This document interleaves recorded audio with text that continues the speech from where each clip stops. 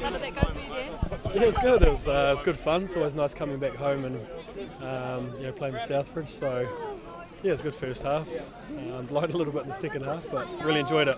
Did you expect to play 80? Was that the intention you were going to play 80? Oh, I said 60 or 80. Our second five, he got a bit of a tight hammy, so I had to do the full 80. But yeah, it's good.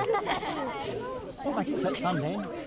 Oh, just coming back and seeing familiar faces, familiar surroundings. Obviously, a lot of childhood memories playing here at the club. So yeah, I don't get out here that often. So when I do, it's always pretty special. And the rugby's good fun as well. So that's why it's enjoyable. So you're driving you drove Dad to the game.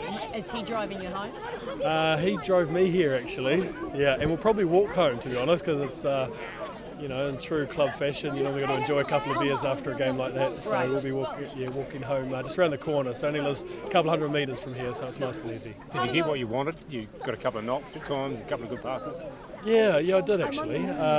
It's been about 4 months since I've played and only been training for 4 weeks really. So there's one thing sort of running around and training and feeling good, another one's just actually playing. So to get through 80 is pleasing. It's probably a bit more than I expected, but yeah, it was good. A bit rusty, but good. You had to read the playbook a bit though? You didn't get a training in down here either? No, I didn't. The beauty of sort of country club rugby, I could just turn up the morning of the game, but they sent me all the play moves earlier in the week, so I've been studying them all week. How do those minutes prep you for Super Rugby if you were to make a comeback soon? Yeah, I think any game time is very different to training. So you can be fit at training, but it's not until you sort of take a couple of knocks and get up off the ground and get that match fitness. So I got a little bit of that today, which was pleasing. So yeah, it's a good start. Canterbury fans love you, thousands here today. Will you be playing at Orange Theory in a couple of weeks against the Crusaders? Next weekend, actually. Yeah, I don't know, to be honest. If anyone saw that game today, they'd probably, I'd say myself, I'm a bit rusty, to be honest. I'm not sure if I could play at Super Rugby level just yet, but you leave selections and things like that up to the coaches. But it's good to, I guess, make the first step back into potentially playing again.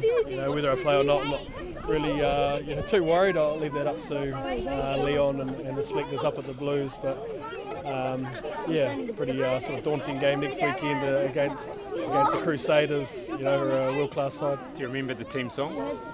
Team song? They've probably changed it, have they? What's like the Crusaders one? No, there's one in here. Oh yeah, I know. They were about to do it before. No, I have no idea actually. Absolutely no idea.